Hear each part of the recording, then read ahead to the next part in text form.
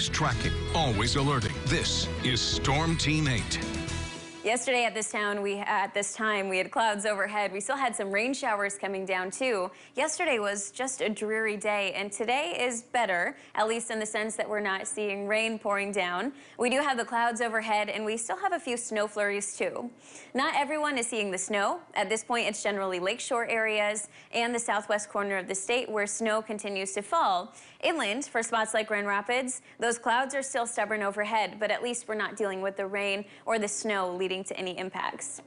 On Storm Track Live, you'll notice the southwest corner of the state is where we still have those bands of snow that are streaming in. Lakeshore area is still seeing a little bit of additional snow that's not showing up on this composite radar view. But for areas like Kalamazoo, Benton Harbor, South Haven, a few flurries still falling down. At this point, those are not expected to make any additional impacts.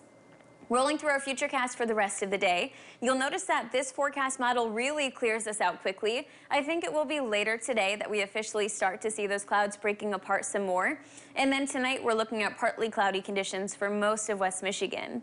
Some sunshine to start off your Thursday morning, but as we head through the day, you'll notice that those clouds really start to thicken up, and that's ahead of our next storm system. So Thursday begins dry, but by the time we get to around the evening commute, we'll start to see some snow moving in. Looks like the snow will move in from the south to the north. It should just be starting for that evening commute. So at this point, it doesn't look like any major impacts, but snow will likely be falling, especially south of 96. Becomes more widespread through the evening, and overnight as we head into Friday, we are going to see fairly widespread snow. A lot of that will be moving out around the morning commute time frame on Friday, but it will still be on the ground, so that morning commute could be a bit slick. So for today, the snow will diminish. By the time we get to Thursday evening into Friday morning, we're looking at about 1 to 3 inches of snow. And then this weekend actually looks pretty quiet. Cool weather is in the forecast, but quiet weather is in the forecast too. Temperatures right now range from the upper teens to the low 20s. This is a big difference from yesterday, especially for areas south of 96. Those areas have fallen by about 20 to 30 degrees just over the past 24 hours. So that's a big difference as you step outside.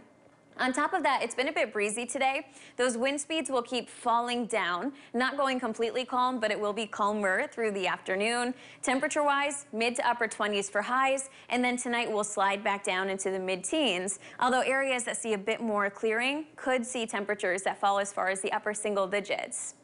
Going forward, notice almost every day, our temperatures keep climbing up. So this weekend, we should be around 30 on Saturday, 32 on Sunday, and then next week, we have the potential to make it to 40.